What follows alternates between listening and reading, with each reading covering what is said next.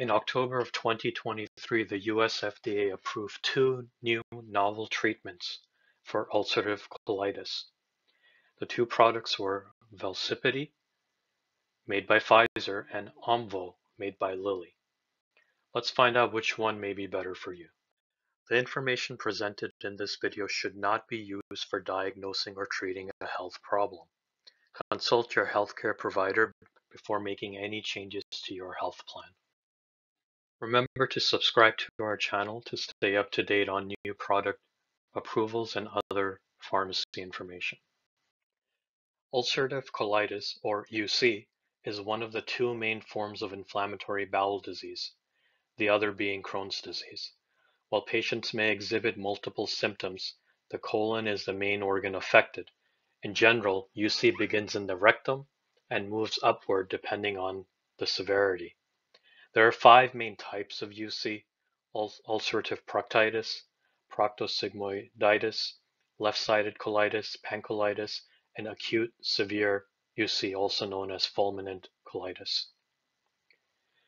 UC is a chronic and often debilitating condition that affects an estimated 1.25 million people in the United States.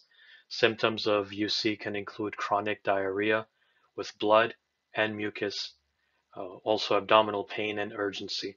However, its impact can span beyond the physical to other aspects of life due to the chronic and unpredictable nature of symptoms. Patients with UC will have flares and relapses of disease where prior therapy may no longer provide the same relief. It is important to have different types of products available as patients respond differently to available treatment options.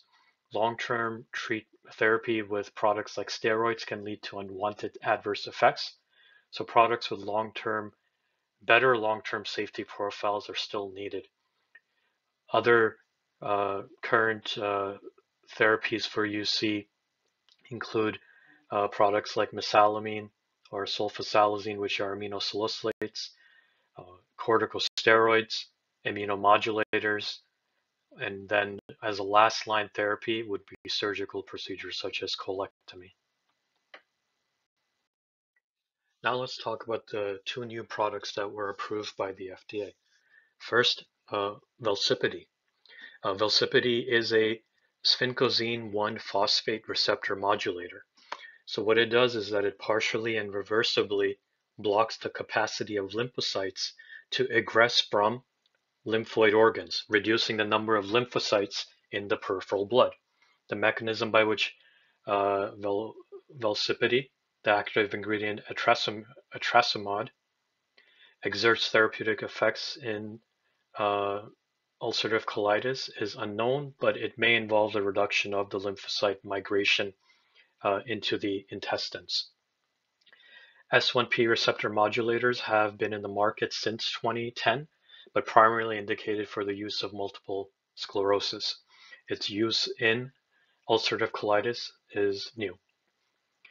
The US FDA approval was based on results from two different studies as part of the Elevate Ulcerative Colitis program run by the manufacturer.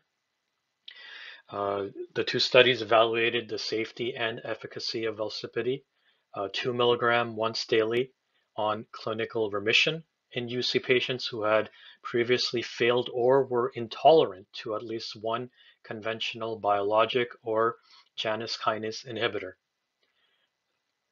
Nearly 2/3 of patients in the Elevate UC 52 and Elevate UC 12 studies were naive to biologic or JAK inhibitor therapy, and these studies were also the only studies for advanced therapies for ulcerative colitis to include patients with isolated proctitis. Both studies achieved all primary and secondary efficacy endpoints with a favorable safety profile consistent with previous studies of VELSIPITY. In the Elevate UC 52 trial, clinical remission was 27% for patients receiving VELSIPITY compared to 7% for patients receiving placebo at week 12, and was 32% compared to 7% at week 52. In the Elevate UC12 study, clinical remission was achieved among 26% of patients receiving VELSIPITY compared to 15% receiving placebo. So if you compare the two studies at week 12, the patients receiving VELSIPITY for one study it was 27% clinical remission and the other was 26%. So the data was reproducible. All key secondary efficacy endpoints were met at week 12, including endoscopic improvement and mucosal healing. The safety of VELSIPITY was consistent with previous studies, with the most common adverse reactions being headache, elevated liver tests, and dizziness. OMVOH is the only UC treatment that selectively targets the P19 subunit of interleukin-23, thereby inhibiting the release of pro-inflammatory cytokines and chemokines. So interleukin-23 or IL-23 is involved in mucosal inflammation and affects the differentiation, expansion, and survival of T cell subsets and innate immune cell subsets, which represent sources of pro-inflammatory cytokines. Research in animal models has shown that pharmacologic inhibition of IL-23p19 can ameliorate intestinal inflammation. The approval of OMVOH was based on results from the LUCENT program. So again, two studies, LUCENT UC1 and LUCENT UC2, which combined led to 52 weeks of continuous treatment for the patients. All patients in the LUCENT program had past treatments, including biologic treatments that did not work, stopped working, or that they could not tolerate. So after 12 weeks of treatment with OMVOH, which is the completion of the LUCENT UC1 study, nearly 2/3 of patients achieved clinical response, and nearly 1/4 achieved clinical remission compared to placebo, which was at 43% and 15%. Among those who achieved clinical response at week 12, OMVOH demonstrated consistent efficacy across subgroups, with 51% of all patients and 45% of patients who failed prior treatment with a biologic or JAK inhibitor achieved clinical remission at 1 year compared to placebo. Among those who achieved clinical response at 12 weeks, 1/2 achieved steroid-free clinical remission at 1 year, compared to 27% at placebo. And this was data from at the conclusion of the LUCENT UC2 study, completing 1 full year of treatment. Per a post hoc analysis, nearly all patients, 99%, who achieved clinical remission at 1 year were steroid-free. Patients in steroid-free clinical remission were steroid-free for at least 3 months prior to the end of the 52-week assessment. Among those who achieved clinical remission at 12 weeks, approximately 2/3 of patients maintained clinical remission through 1 year of continuous treatment compared to placebo at 40%. Now let's look at a side-by-side comparison of these two new products. As discussed, they both present new mechanisms of actions that were not previously approved for the treatment of ulcerative colitis. VELSIPITY is a sphingosine 1-phosphate receptor modulator, and OMVOH is an interleukin-23 antagonist.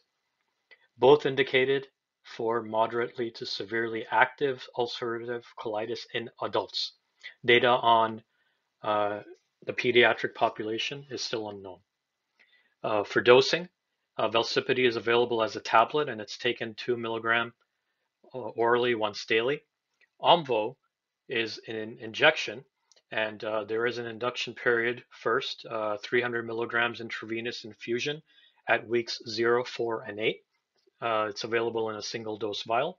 And then there's a maintenance phase, 200 mg subcutaneous injection, given as 2 consecutive injections of 100 mg each at week 12 and every 4 weeks thereafter.